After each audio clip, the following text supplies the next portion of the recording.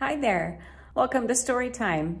My name is Miss Dana. I'm the Director of Youth and Family Ministries at Freedom's United Church of Christ in St. Charles, Missouri. Today we're going to read a book called The Parable of the Lost Coin, and it is written and illustrated by Helen Caswell.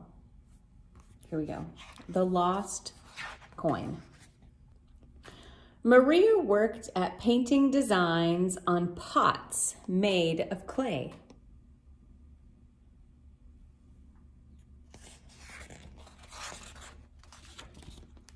One day, she took her pots to market so that people could buy them.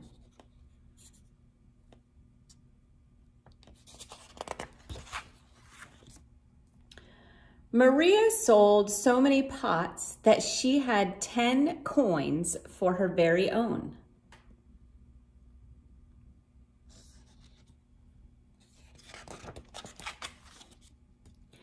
As soon as she got home, Maria counted her coins into a pile.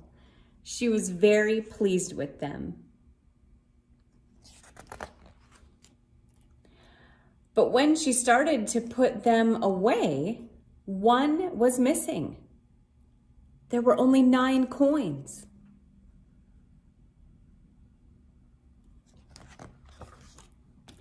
Maria was very upset. She began hunting everywhere for her lost coin. First, she swept the whole house very carefully in case the coin had dropped onto the floor and rolled into a corner.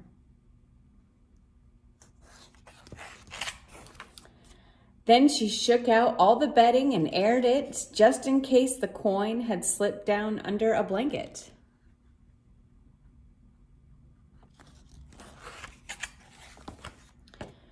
And although she didn't know how a coin could have jumped on top of the tall cupboard, she looked there too and dusted while she was at it.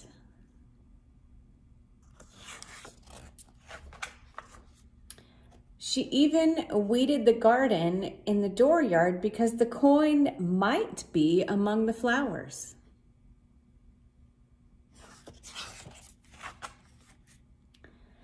And then finally she found it in a crack between the floorboards. Why hadn't she seen it before?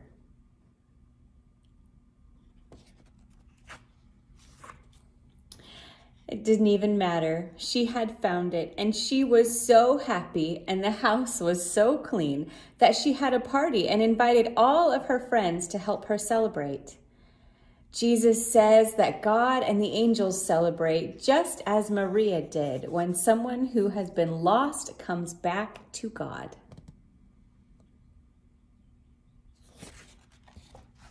The end. I hope you enjoyed that story. We'll see you next time.